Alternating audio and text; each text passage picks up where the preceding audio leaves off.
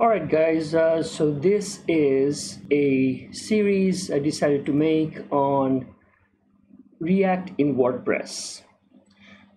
WordPress and React, they're both extremely popular as we know.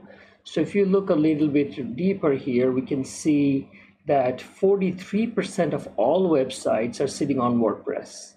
And if you go with the CMS route, the market share even larger, 65%.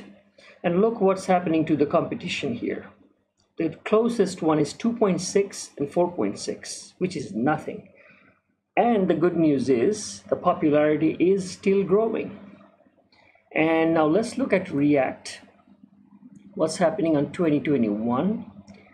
And this survey shows it has now 40% market share for React and jQuery 34%.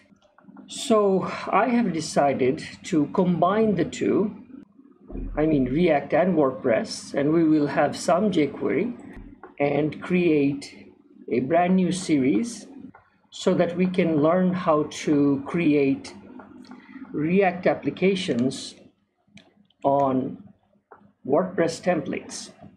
This is a very simple WordPress theme built using this one, the underscore provided by Automatic, and I intentionally kept it extremely simple. Not too much styling or anything, but where it not stays simple is when you click here.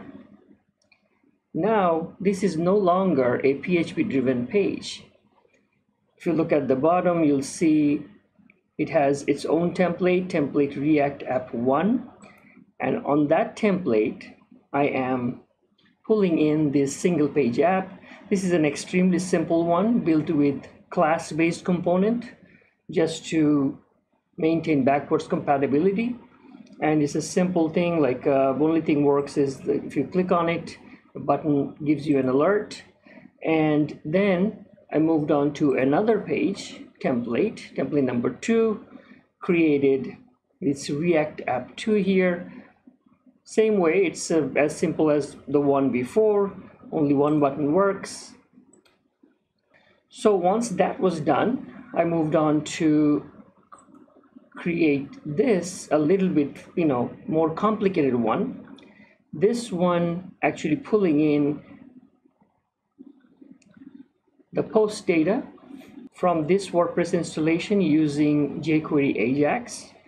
And the reason I decided to use jQuery because as WordPress developers, this is the most familiar thing for us. Especially for beginner developers, so that everybody feels a little bit comfortable. So that's why I used jQuery at the beginning inside React, basically just the Ajax part, so that we can use that to pull in this data. I know there are libraries like Axios and Fetch. Eventually we'll get to that, but this is being the first one of the series. I just decided to use those, and most importantly, it has a router. Hash router I used, create this navigation so that we can actually pull in other pages. And here also, the way I created them, they usually try to go to, as you can see the ID here, 1117, it will try to go to that specific single page. Look at this, 1117, right? It's not wired just yet, but in the future, I'm planning on building a full CRUD app using this same page, same structure. Depending on, if you guys like it, what's the demand, then I'll move forward and build a whole bunch of other stuff to it. And other than this simple pages here in the navigation, I also created this.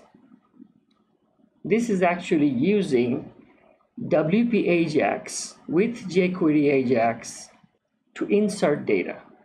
So let me show you an example. And by the way, as this page was loading every time, as you can see, I'm just console logging it so that you can see that actual data coming from WordPress REST API.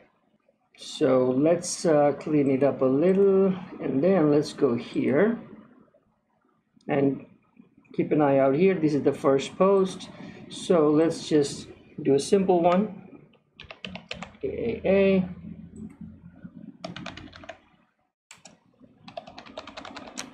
Just a bunch of gibberish, but when we hit add post, look at that, here's a success here, and it actually gave you the ID of the brand new post it just created, right? And if we go back to that home page right there, look, this is the one we just created, and this is the ID 1148. So it's all functional. So the approach I'm going to take here is that I'm not going to go, typing up everything with you. It's going to take a very, very long time. And if you are saying this, I would assume that you are probably familiar with WordPress basics and React basics. So I'm not going to spend too much time explaining everything. I'm going to go pretty fast. And the approach I'm going to take is like this. I have built this theme with everything wired in and put it in the GitHub so that you can download. So what I'm going to do, I'm going to go ahead and start from the downloading this theme and putting into a WordPress installation and go through file by file, and we're going to go ahead and, let's say, enable a few lines at a time and see what the impact is. And that's the approach I'm going to take. And eventually, I'm going to push the code here again so that you can, download the whole work already complete.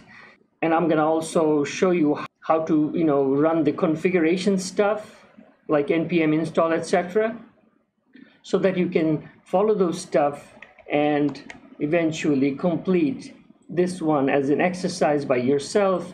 And this will give you a running start as to building, more complicated apps like this, or even farther than that. And that being said, let's get started. Thanks for watching.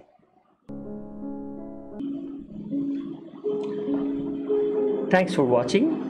If you like this video, please smash the like button and the subscribe button. This will help me bring more free contents like this to you every week. Thanks again.